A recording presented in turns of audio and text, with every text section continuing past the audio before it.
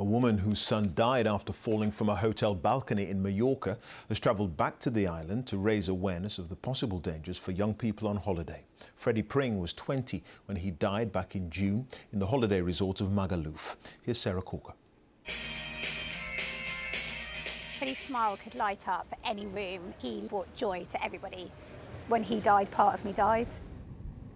Heather Pring has come back to Magaluf to see where her son Freddie died. It was his first night staying at this beachfront hotel when something went tragically wrong. How could he have fallen on his own? Which balcony was it? So he was on the second floor and it's the third one out. So you can just see the corner.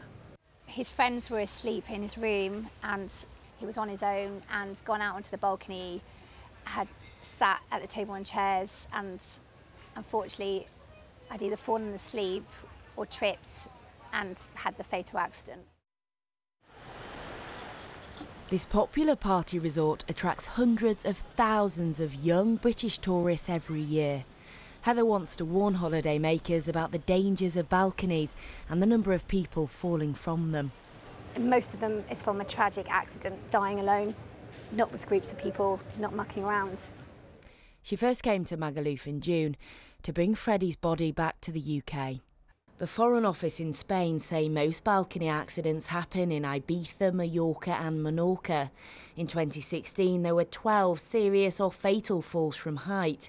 In 2017 there were 9. But last year the number increased to 24 falls, including 7 deaths.